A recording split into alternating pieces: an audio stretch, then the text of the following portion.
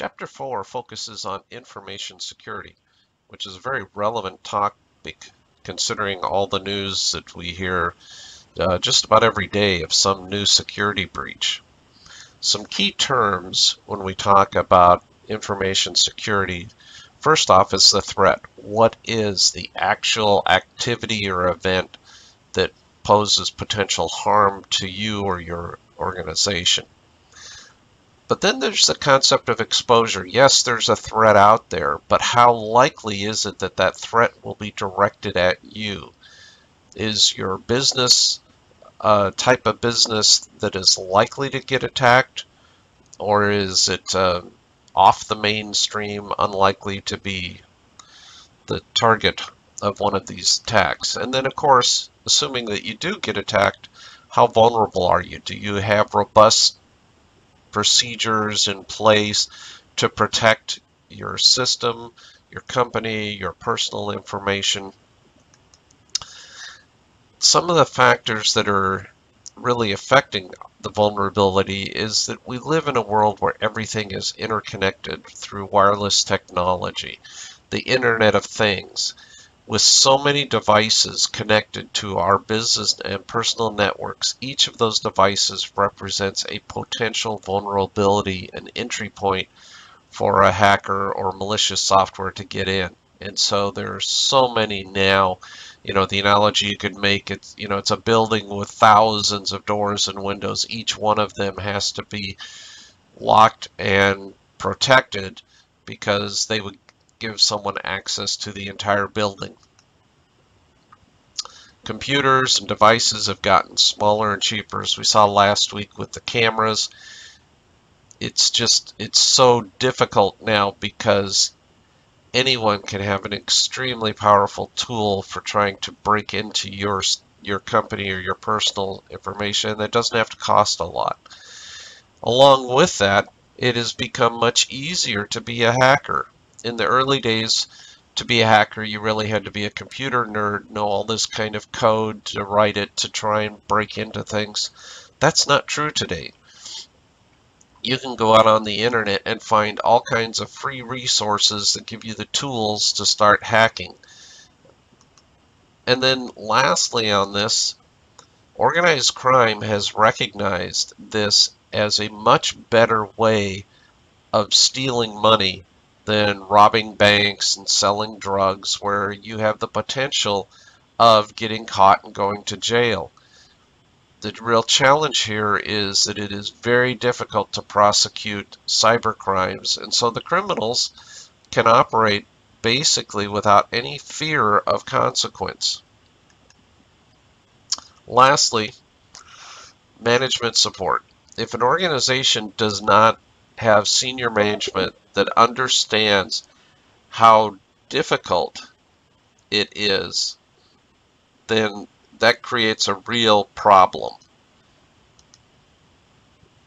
Now, who are the most dangerous employees? Certainly employees, that's one way that criminals can break into your system, is through one of your employees. So who are the most dangerous employees?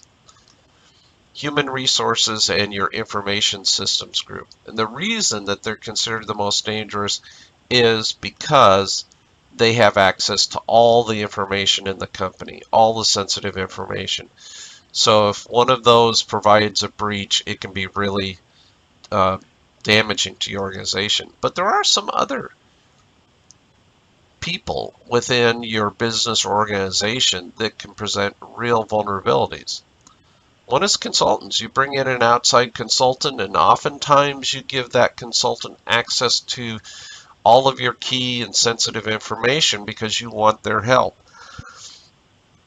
The challenge is, have you really vetted that consultant? Have you made sure that they're on the up and up, that they don't have some nefarious intentions with your organization?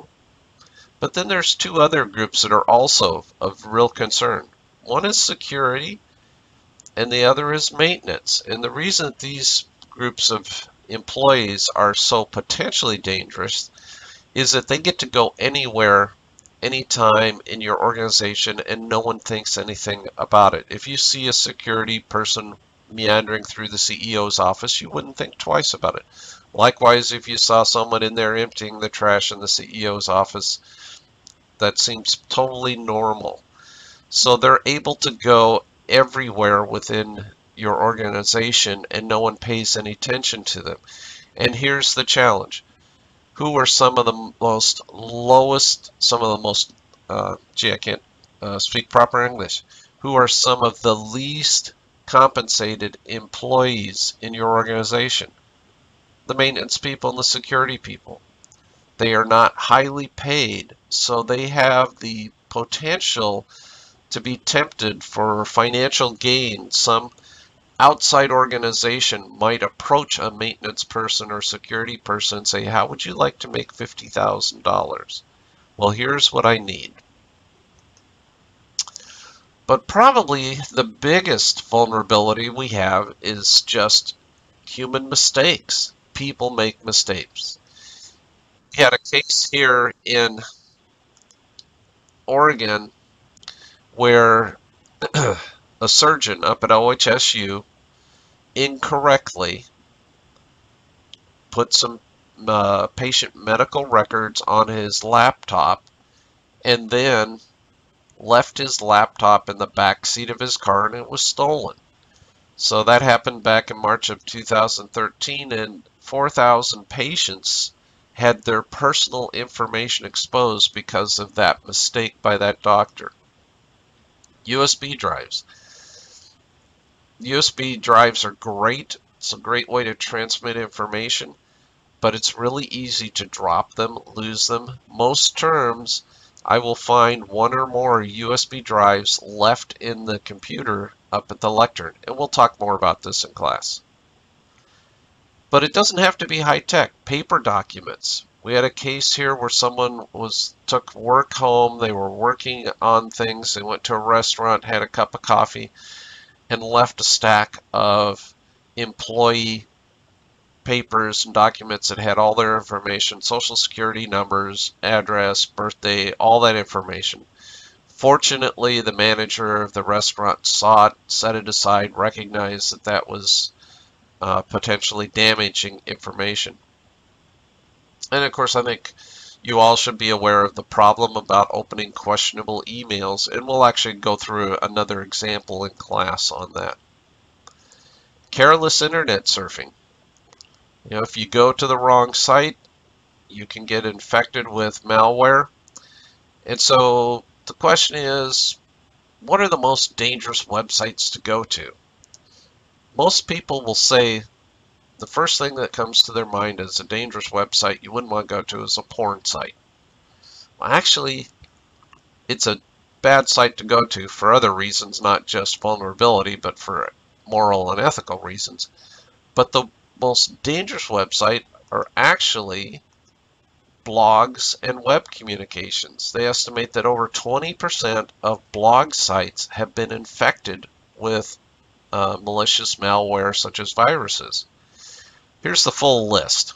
You can see they're listed there, and yes, sure enough, down at the bottom is porn, but notice two other ones. Business and economy websites and education and reference websites. Those are websites that a lot of people need to go to all the time, and yet they have been infected with a lot of malware. And so we'll talk about that in class as to how do you protect yourself. You need to go to education and reference websites. You want to research the business, what's going on in the business world and the economy, so how do you do it safely? Another mistake that people make is just poor password selection. Any guesses what the #1 most commonly used password was in 2017? Well, here they come. There it is, 1, 2, 3, 4, 5, 6. #1, and it has been for years. How stupid can you be to use that?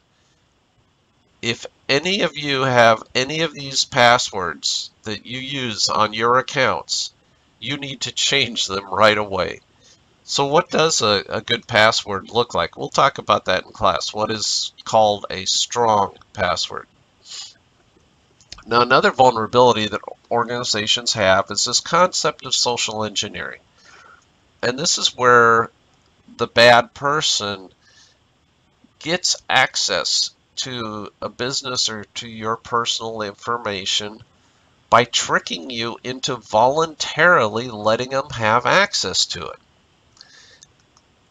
For example, one way is called tailgating, and this is where I don't have a pass to get into a building. You know, I can't get through the electronic door. So I stand around outside the door with my cell phone up to my ears if I'm having a conversation. Someone comes, they swipe their card, they open the door, and then I put the cell phone down, and as they're walking through the door, I just grab a hold of the door and follow them right in, as if I was supposed to be there. Another danger is, this applies to people who travel a lot, is the person next to you might be able to see what's on your screen and to get some valuable information. If you're ever concerned about that, they do make screen filters you can put on your laptop to where if you have to be looking at the screen virtually straight on, if you're off to the side at all, you can't see anything.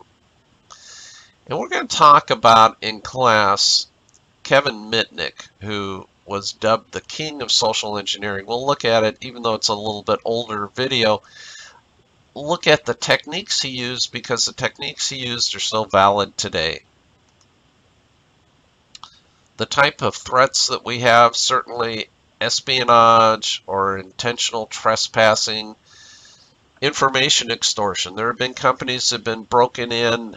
There was a lot that happened last year with hospitals and medical organizations, and the people that broke in said, we have your information hostage. If you ever want the information back, you need to pay us this amount of money. Some of the ways that people get access to that information can be by stealing devices like the laptop that was stolen from the doctor.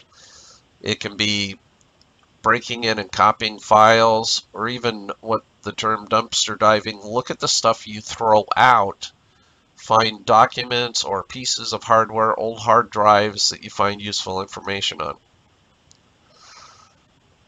Compromises to intellectual property. This can be your company's proprietary process, the recipe that they use to make the product. Things like sales figures. If I know my competitors' sales figures and what they project for next year, that helps me develop a strategy as to how to outmaneuver them. Maybe I see that they're projecting a real large sales growth in the Midwest, and gee, I wasn't thinking the Midwest was going to grow, so now I start looking at that to see why would they think the Midwest territory is going to grow so much. Identity theft, and we'll talk more about this in class, is a huge issue for us as individuals, but it can also cause a lot of damage to businesses, because businesses oftentimes are the ones that get stuck with the cost. So when someone steals your identity and makes an erroneous charge on your credit card and you dispute it with the bank, you end up getting credited, so you don't have to pay for it, but neither does the bank. The bank then goes back to the merchant and vendor and says this was an unauthorized account, and it's the merchant that bears the cost of this. So as a business, when someone's identity is stolen, you may end up paying the bill for that. So some of the deliberate threats that we have, again, software attacks. This can be most common, a virus. Trojan horse, the idea of a Trojan horse is it looks like it's a legitimate program, a legitimate device that's coming in, but hidden within it is something malicious.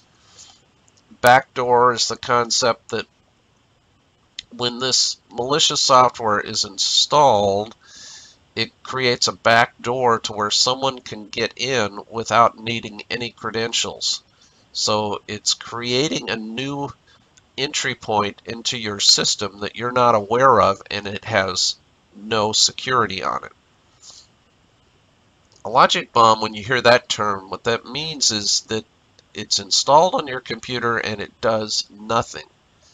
It just sits there until a specific date or time occurs or a specific event occurs. You could have a logic bomb that says when the stock market reaches this certain amount, execute this. When a certain code is sent to the computer, execute this. Phishing is the concept that I'm going to contact you with what appears to be a legitimate request for information, and I'm asking you to provide some personal information back. It's kind of a way of social engineering, but through electronic means, where I'm tricking you into actually telling me significant information like your bank account, your login password. As I said, we'll look at another example of a phishing email in class. Distributed denial of service, or referred to as DDoS attacks. This is where software has been installed on your computer unbeknownst to you. It's kind of the category of the logic bomb, and it sits there doing nothing until it gets a wake-up signal transmitted to it. And when it gets that wake-up signal, it then performs a single function, and that's to send a request for information to a specific website. And when you have 200,000 computers scattered all around the United States, all of a sudden being woken up by the command that's sent out by the bad guys, and it says, contact JCPenney's website with a request. All 200,000 of them do it at the same time to the same website. Websites cannot handle, that kind of traffic. Websites are designed to handle certain levels of traffic, and when you swamp them with 10, 100, 1,000 times the normal number of requests, it causes the website to crash and go down. And so that's why it's called a denial of service. You are effectively preventing that company's website from functioning. And it's called distributed because it's not just one person attacking the system. It's hundreds of thousands of unwitting computers around the country. You wonder why, gee, how come sometimes my computer runs really slow for a few minutes and then gets back to being normal? Well, one way is that Windows is doing a security update and it slows things down.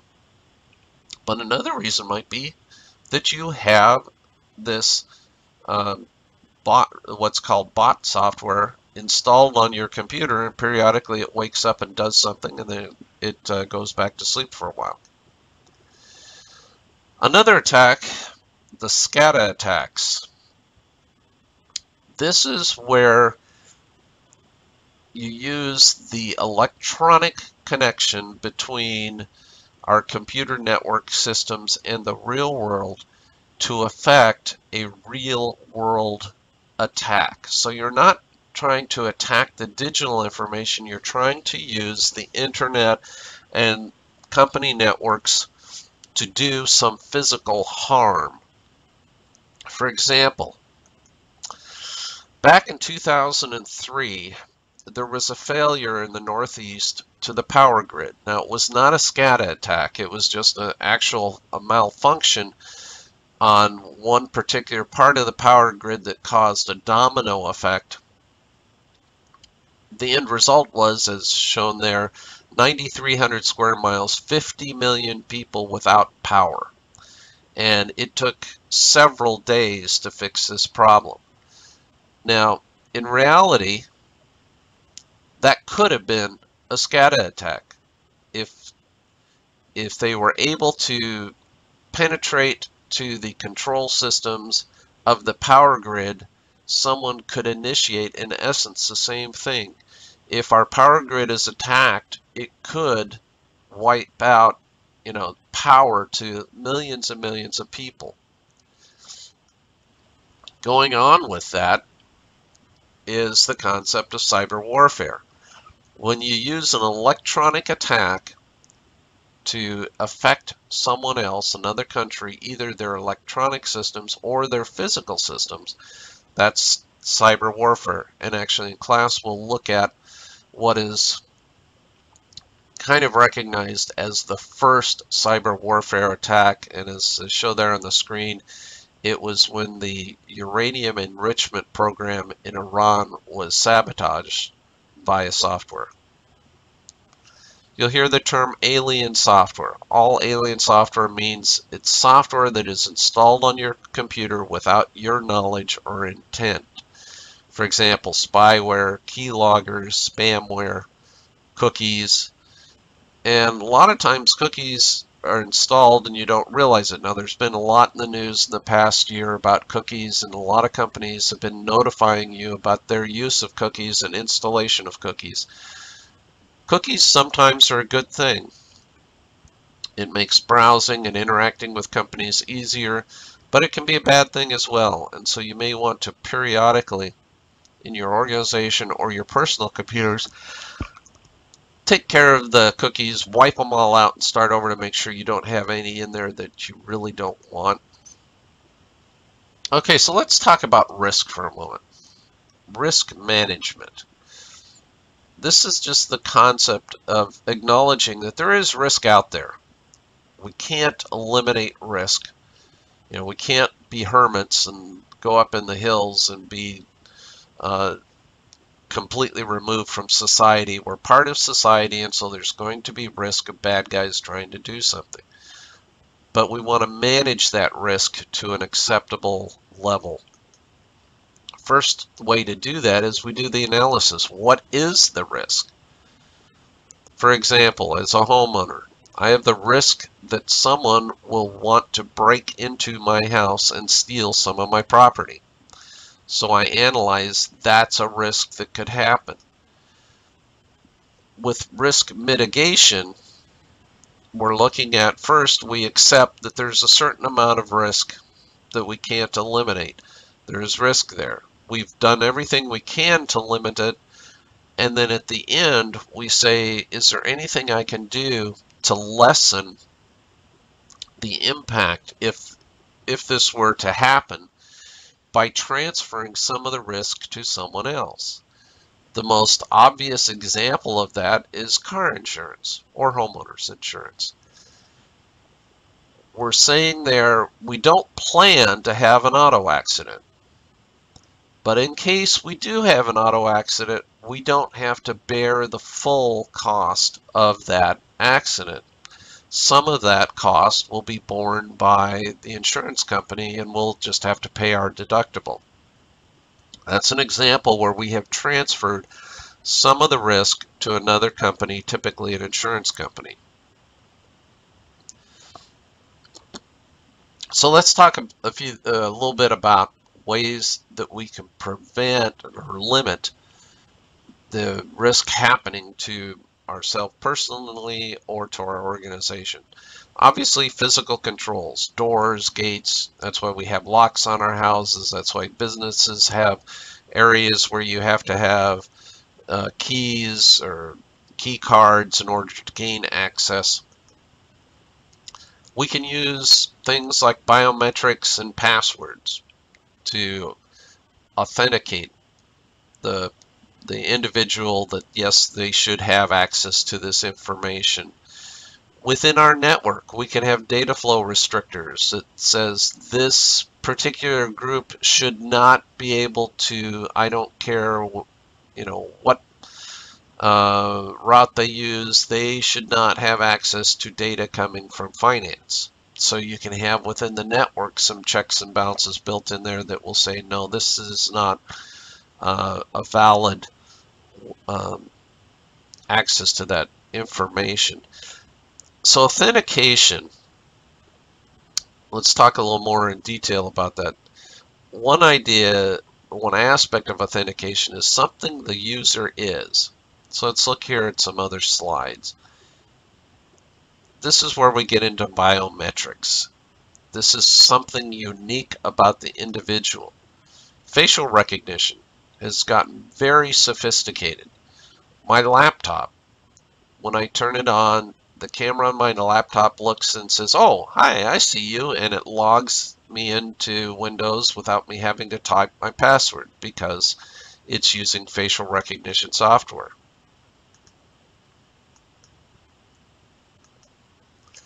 Another interesting one is the hand geometry. If you see there with the pins, it determines where the joints are on your hand. Just the shape of your hand is unique.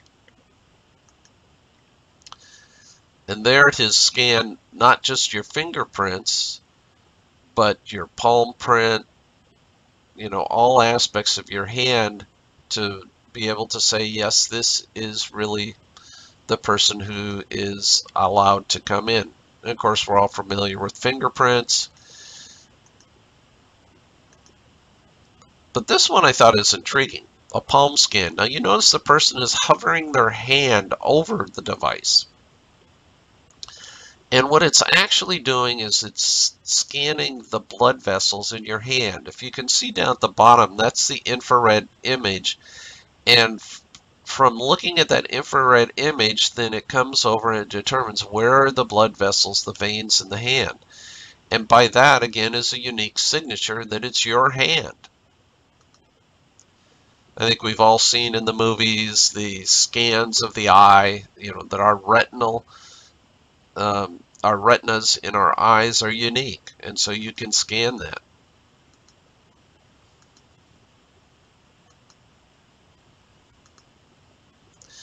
This one is an intriguing one as well.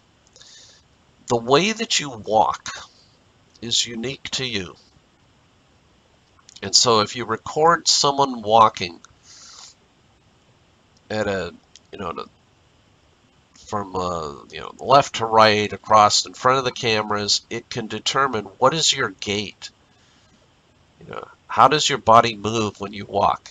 And then as long as you try and replicate that going forward for the next time, trying to walk at the same pace and speed, and assuming you haven't injured your leg in the meantime, it's actually a very unique way it can analyze and say, yes, that is really you, just based on how you walk. Okay, let's get back to the main show. Another way of authenticing someone is by something that the user has. A driver's license. This is an old-fashioned license, very easy to duplicate. So not really good way of doing it. A better way is the newer cards have chips built into them, just like our credit cards. That makes it a smart ID card. This is a token, and it generates a random 6-digit number.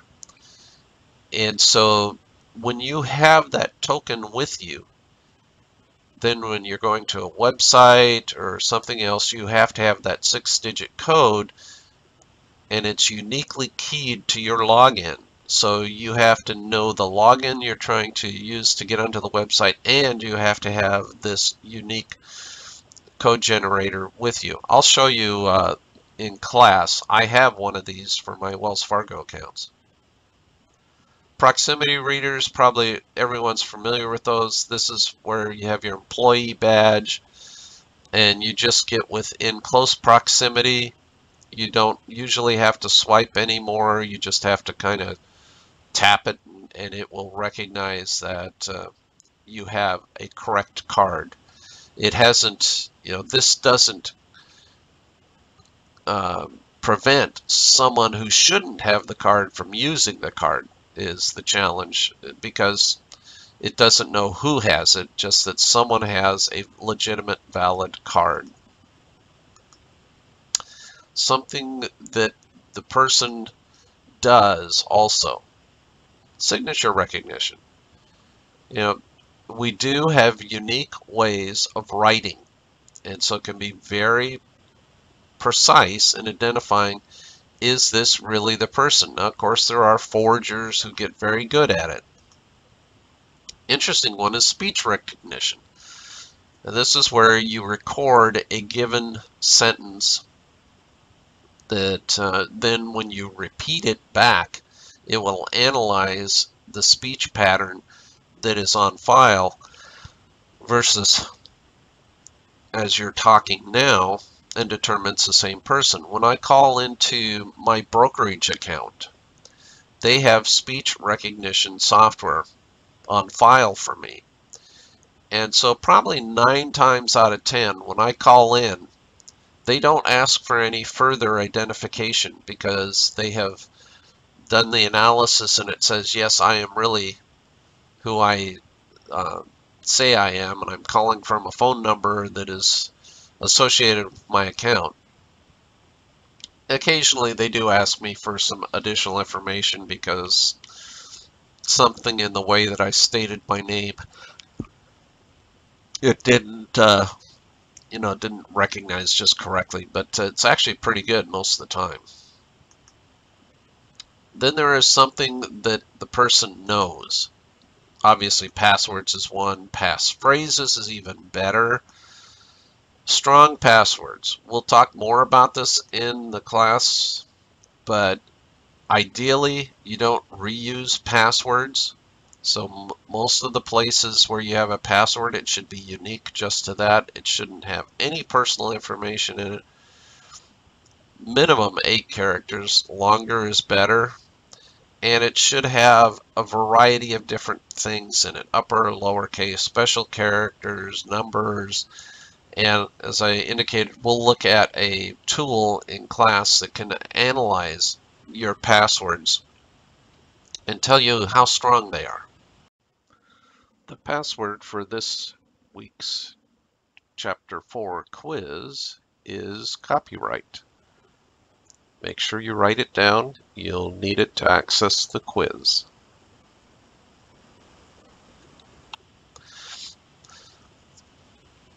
The bad guys started using computers to try and randomly log into people's accounts and generating passwords and login names just at random and seeing if they could get in. One of the ways to prevent that from happening is through the concept of CAPTCHA. And that's where it displays something that a computer can't analyze, but a human being can, and then asks you to enter that information in. This was the early implementations of CAPTCHA had things like this where you'd have to type in the letters. More recently, what they're using is things like click on all the boxes that contain a picture of a car. Those are very difficult things for a computer to do on its own, and so it helps to ensure that that it's actually a person that is trying to log in, not a computer. Okay, let's talk for a minute about firewalls. Firewall came about from things like the Great Fire in London, where you had all these wooden buildings built right next to each other, and if one caught fire, it went to the next, to the next, to the next, to the next. There was nothing to stop it. And so then they started putting brick walls between each building because the brick wall would stop the fire, or at least slow it down, keep the heat from getting to the next one in time so that they could put out the fire and keep it from spreading. So it's the same concept. What we want to do is prevent the movement, just like a firewall was trying to prevent the movement of fire, we want to prevent the movement of malicious data, unauthorized people from one point to another. So we want to protect our servers, both external threats and attacks as well as internal attacks from employees. So some of the ways we do that: anti-malware systems, we can whitelist and blacklist. The concept here is that nobody gets through this firewall unless they're on the approved list.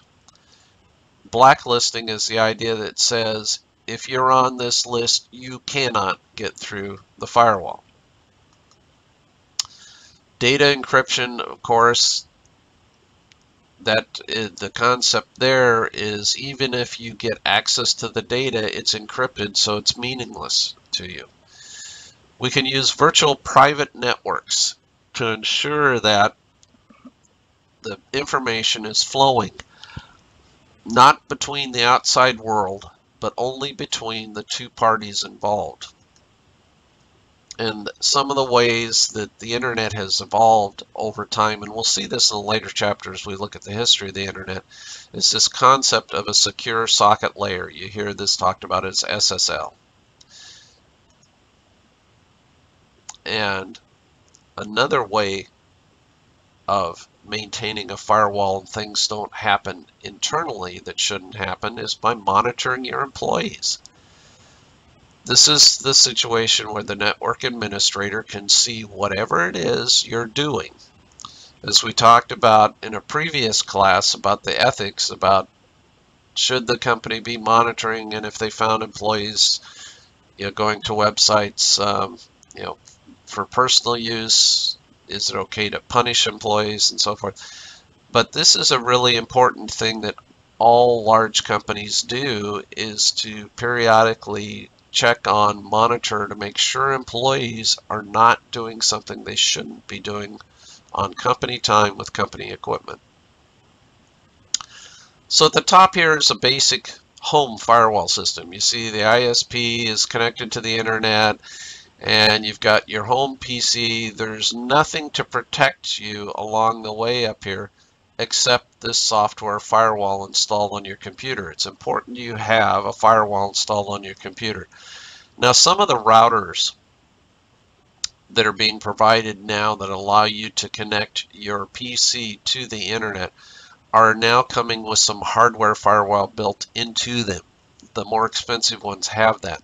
But it's really important you have the appropriate software installed on your PC, and I've listed in the course some very low-cost options for making sure you have adequate firewall protection.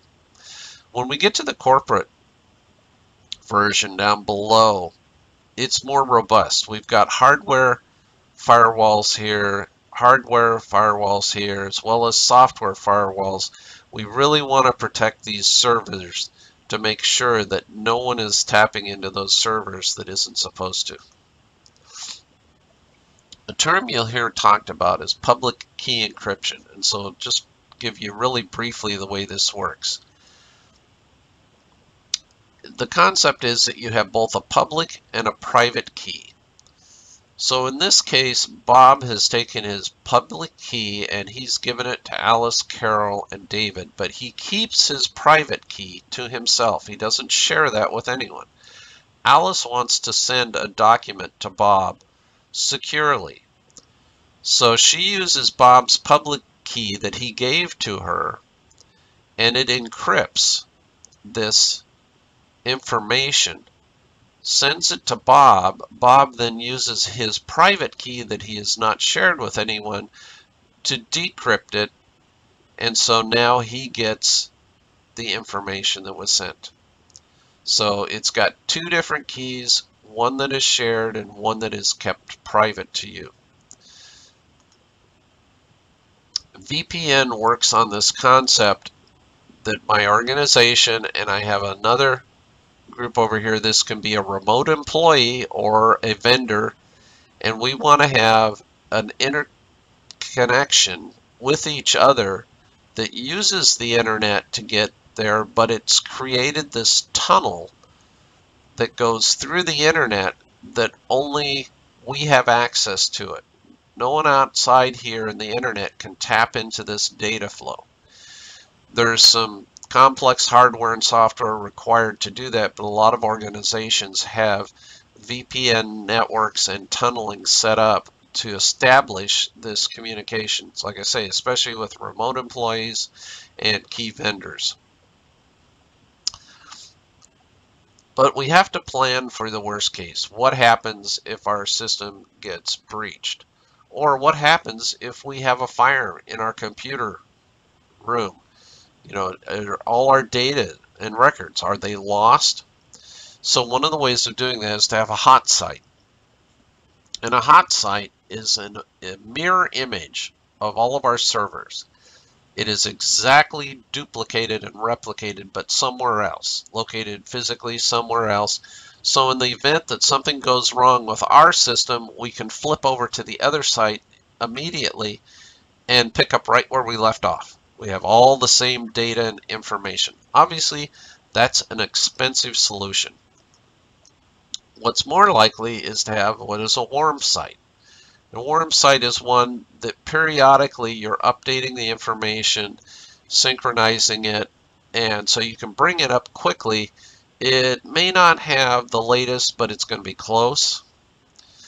Cold site is more refers to, these are the backup tapes, disks. They're sent to some off-site storage someplace, and in the event that you have to recover from a disaster, it's going to take time. You're going to have to rebuild your servers, then reload all the software back on. You know, it can take days to reconstruct your system. It's the least expensive, but obviously in the case that you have to use it, it keeps your business shut down for the longest period of time. One of the keys, if you're going to have a disaster recovery, is you need to have that backup information located in geographically dispersed locations. You don't want an earthquake in San Francisco to wipe out both your main office and your backup site that was located in San Jose, which is just down the road from San Francisco. You want your backup maybe to be in the Midwest. Maybe you want to have a third backup that's on the East Coast. What's the likelihood of having 3 different locations all go down at the same time? A client that I worked for, we set up a system with them using an outside vendor that had 3 locations for their servers, and these were hot site servers. And so the website that we had hosted there, if the main site went down, they could flip instantly to one of the other 2 sites, and so our site would never go down for more than a second or 2. They were located in the Midwest, the Southeast, and the Southwest. So pretty dispersed. The one thing that our vendor didn't think about was a disgruntled employee. And they had an employee that they were about to fire. The employee realized that he was going to get fired. And so he wrote a malicious script that he initiated. When he walked out the door, he started it, and that script went out to all 3 sites and told all 3 sites to erase everything. So even though they had thought in advance about geographical issues and making sure they had multiple backups, they forgot about a disgruntled employee could destroy all of them. It took, I think our website was down for 3 weeks while they tried to figure out how to get things back up and going.